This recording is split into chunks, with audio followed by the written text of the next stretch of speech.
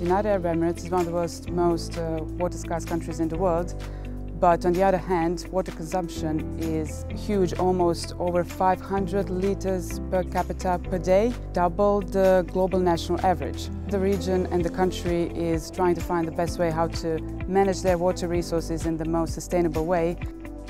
Our civilization is hungry for energy. We rely on electricity.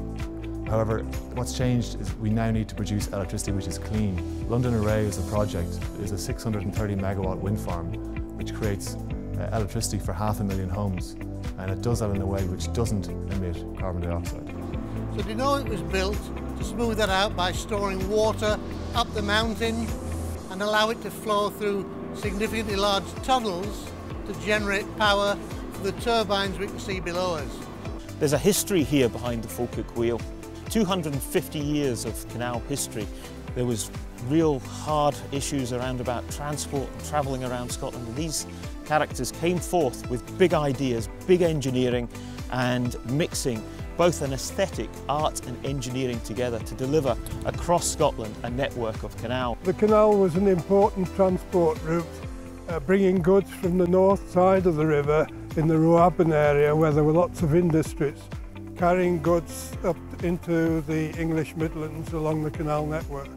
The Ecofisk oil storage tank, which was the piece of infrastructure that came under threat, it's sitting on the seabed, and the seabed has moved downwards because of the subsidence. The neat solution to the problem was to surround the oil tank with a protective barrier.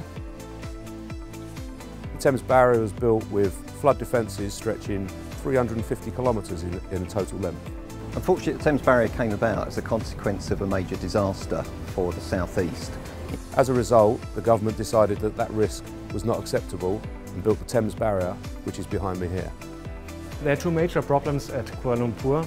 On the one hand, there are every year during the monsoon season heavy rainfalls and heavy floods, which cause an overflow of the two rivers, and that was the idea to have a combined tunnel system for traffic as well as for the flood deviation. At over 4,000 miles long, the River Nile is the longest river in the world.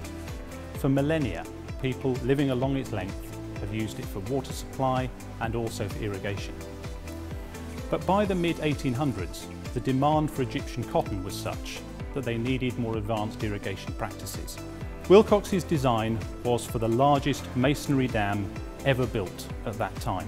The dam was a huge success, but they quickly realised that they needed yet more water, such that the dam as it stands today is 36 metres high, 2 kilometres long, and stores 5 billion cubic metres of water. Davyhulme is one of the largest wastewater treatment works in the northwest and currently serves around 1.2 million people. It treats around 8,000 litres of water every second. The £140 million upgrade of the Davyhulme site includes a variety of works across the whole area. Now, the reason we're doing all these works is that the government have given new guidelines to the quality of the water that comes out of the wastewater treatment plants, which is a reduction in ammonia. This water goes back into the Manchester Ship Canal, so we need to make sure it's good quality as it's going into the local environment. The Goldfields Water Supply Scheme is a project that involved the construction of a 565 kilometre long steel pipeline which pumped water all the way from the city of Perth on the west coast to the gold mines of Coolgardie and Kalgoorlie. The government was put under immense pressure to provide a reliable water source, not only for public health reasons, but also to assist the mining industry. Today we're at Loch Katrine. This is the start of Glasgow's water supply. From here, water was piped to Glasgow, 26 miles, 13 kilometres in tunnels, and the rest of it done either by pipeline or by cut and fill. From this point to Glasgow, the pipe travels 26 miles and only falls 22 feet over that length. What a fantastic engineering miracle this particular scheme is.